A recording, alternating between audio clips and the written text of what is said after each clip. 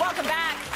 Throwing parties can be a little stressful, not just for you and your wallet, but for the planet. But guess what? It doesn't have to be that way. A bit of smart planning can help you cut down on waste and save some money, all while being kind to the environment. So here with tips for a zero waste party is Candice Batista. Hi, Trace. You look so good. Thank you.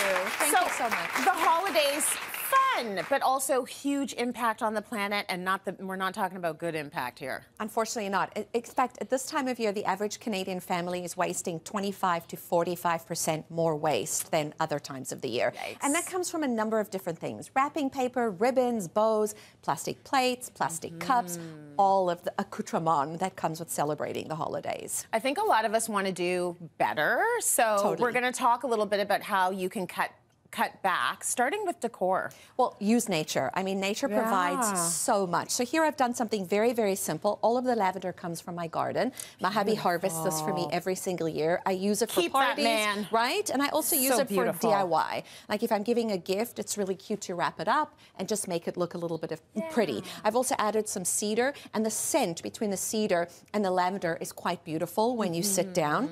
Here I've reused tequila bottles. Again, my hubby is a tequila aficionado. Don't judge. Nice. But we have so much tequila at home, and I love every bottle, and they're so pretty. These are nice and heavy. You can put candles in here. You can use these for water, and literally everything on this table is thrifted. For the little name tags, I spray painted some pine cones and use those. You can use these on your tree. You can also use them for place settings.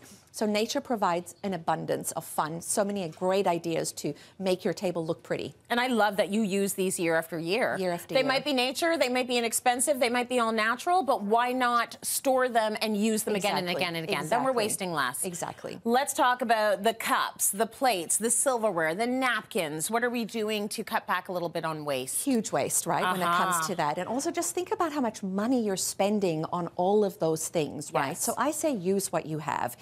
Get out all your old dishes, get out all your knives and forks. Typically, we have a ton of stuff. Most of us have more stuff than we need, especially when it comes to the kitchen.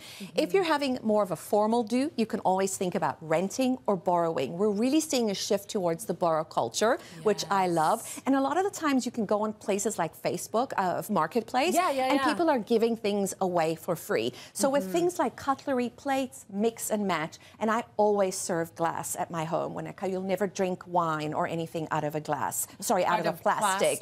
Glass is great. And I also noticed that people are more likely to refill their glass instead of getting a new one every time they get a new drink. Yes. It's kind of an interesting kind of social experiment that I've noticed. People also, it's so much nicer to drink a glass of, Chardonnay or Pinot out of a glass as opposed to a plastic cup, right? This stuff can be thrifted, and I think maybe 100%. We feel the weight of it, and don't just leave it on the side table and go get another one. Like, use 100%. This one and go fill it up again and again and again. Exactly. And thrifting is fantastic. Almost everything on this set is thrifted. Yeah, incredible. Literally almost everything. That is amazing, because I'm loving those plates. Thank you. Okay, this to me is so gorgeous. It's a hydration station. Exactly. This is the one thing that you can do to really get rid of plastic bottles. If you've ever cleaned up after a party, you're picking up plastic bottles all over the place that are half empty, 2 or 3 sips out of them. It drives me crazy. It's a biggest pet peeve. That's actually thrift as well from an antique market. Beautiful. It's just got water in it. I've infused it with 3 different types of infusion. So we've got strawberries and berries, lemon and cucumber. You can literally do anything.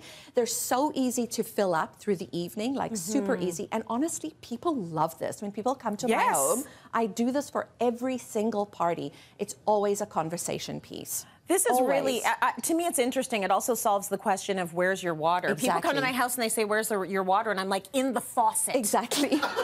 You turn on the faucet and water comes out. Because so many people are like into the plastic water bottles. We don't do that in my house. So this would make me feel less embarrassed. And think of how much money you would save. You don't have to go to the faucet, go to the hydration station. And sometimes we forget about water, and then you're kind of running around with a jug and glasses, and this way it's done, it's set up. I love it. And sometimes people even notice that it's empty, and they'll go and fill it up for you. Oh, those are good friends. Those are good friends. And those are the ones you want at your house. Easy, easy, easy. Exactly. Go refill it yourself, okay? I love that. Let's talk food waste. Oh, food waste is so huge. Yes. We know that when we put food into a garbage can, it creates methane gas when it gets to landfill as it breaks down. Methane gas is about 25% more potent than CO2, so we want to keep food out of the garbage. So I always set up a garbage station. So first thing, a recycling bin. It's very, very clear. You know that your glass bottles and your metal cans are going to go in there, right? So super easy. And then I set up a wash station as well. So I tell people when they get here, if you have a dirty plate, just scrape your food off into the compost bin and then put your dirty plates into a bin like this. And then you just bring this into the house and stack your dishwasher. It's really, really easy. The biggest tip is to make sure that your dishwasher is completely empty before the party starts, so that at the end of the party, you're just putting all of your glasses, cutlery, and everything right into the dishwasher, and voila, you're good to go. People love this. It's also a conversation piece. It is, and it makes things more interactive, and I think that that's important, that you're not just, you know, sitting there by yourself. Like, this gives you an opportunity to get up and do things. I thought you were going to say you get them to wash their own dishes. It's well, like, no, that's no. next. Candice, that's the next step. Fill the dishwasher, please. One step at a time. One step at a time. Candice is so good. Your tips are fantastic. And this is a beautiful party. Thank you so I'd go much. to any of your parties. You're welcome.